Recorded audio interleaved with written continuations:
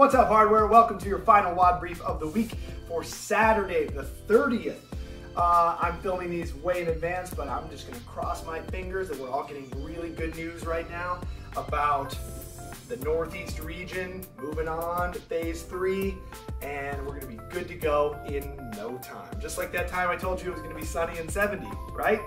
That worked out really well. So let's go into our warm up here. 3 rounds, 30 seconds, run in place, because who knows what the weather will do. 12 lunges in the first round. I want those to be reverse lunges.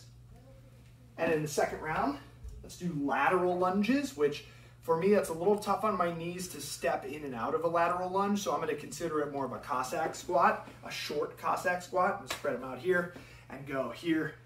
1, 2, 3, until I've done 6 on each leg, or you can switch them back and forth. Third round, let's do front and back. Or if you have the space, you can do walking lunges.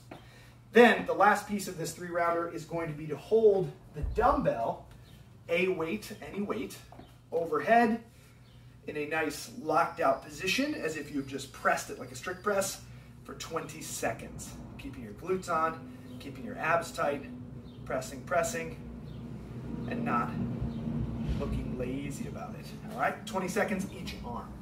That's your 3-round warm up. Then, I don't know why I put that down, I need it for everything. Then, we are going to work up to doing 5 strict presses with your dumbbell, like I just showed you, or kettlebell. Here, keeping everything nice and tight. Press, biceps to the ears.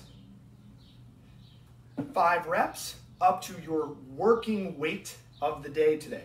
So if you have multiple weights in your house, start off nice and light and then get to what you want to use in today's workout. All right? Same on the other side, 5 per arm. And we want to work up to a set of 10 lunges holding your dumbbells. This workout was written to have 2 dumbbells, but not many of us have 2 dumbbells, so you can just hold it however you like if you have a single. We want to work our way into 10 lunges with your weight. All right, so take as many sets as you need, as much warming up as you need with those movements to get up to your working weights of presses and lunges, okay? Then we're gonna do a little test round of today's workout, which means we're gonna kind of bring the rep scheme down a little bit. 3 presses. You can do 1, 2, 3, or 1, 2, 3, switch, 1, 2, 3. 6 lunges, and then either a 100-meter run, row, or 30 seconds of cardio. Whatever you want to do, cardio, okay? 1 round of that, we should be good to go. Here's the workout. This is from CrossFit.com. It is a 30-minute AMRAP, 30-minute AMRAP of 20 weighted lunges, 20 strict presses, and a 200-meter row. Now, that's what was written on .com. I'm well aware that most people, like myself, don't have a rower at home. If you do, get after it. The only requirement is I want that whatever your rowing distance to be, it should be less than a minute. For the whole workout, it should be less than a minute. 200 meters or something that's less than a minute. If you have a bike, same deal, less than a minute. Talking 45-second effort, okay?